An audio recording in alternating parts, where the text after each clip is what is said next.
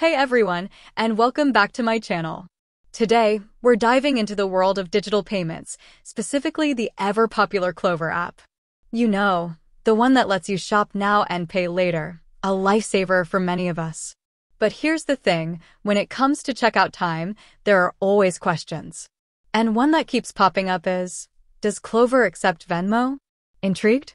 Well, buckle up because that's exactly what we're going to answer today. We'll be dissecting Klover's payment methods, exploring alternatives if Venmo isn't on the table, and ultimately giving you the peace of mind you need for your next shopping spree. Understanding Klover, a payment powerhouse, but not quite Venmo-friendly. So, let's get started.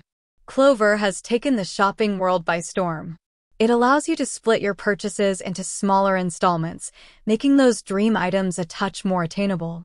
But here's the catch, Klover operates on its own payment system. That means, unfortunately, Venmo isn't currently listed as an accepted payment method. Now, before you hit that unsubscribe button, hold on.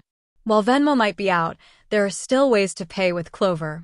Klover's payment arsenal, what you can use. Klover offers a couple of tried-and-true methods to get your payments flowing. Here's the lowdown. Debit card. This is your classic and most widely accepted option. If you have a debit card linked to your checking account, you can easily connect it to Klover and use it for your purchases. Credit card, another common choice.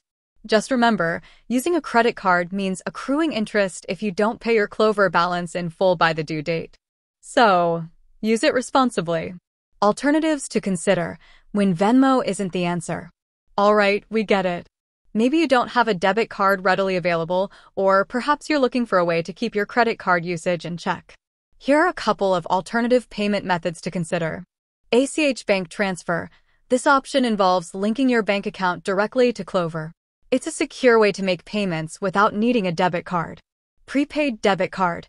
If you're wary of credit cards but still want some flexibility, a prepaid debit card can be your saving grace. Just load it up with the funds you need for your Klover purchase and you're good to go. Beyond payment methods, Klover's perks and considerations. While we're on the topic of Klover, let's take a quick detour to explore some of its other features. Remember, using Klover comes with certain advantages. Budget-friendly split payments. This is the core of Klover's appeal. Splitting your purchases into manageable installments can significantly ease the financial burden. Fast and easy approval process. Getting approved for Klover is generally a quick and straightforward process. However, there are also a few things to keep in mind. Interest rates. While using your debit card avoids interest charges, using a credit card can accrue interest if the balance isn't paid in full by the due date. Be sure to factor that into your decision. Late payment fees. Missing a Klover payment can result in late fees. Make sure you stay on top of your payment schedule to avoid any unnecessary charges. Wrapping up, shop smart, pay easy, just not with Venmo.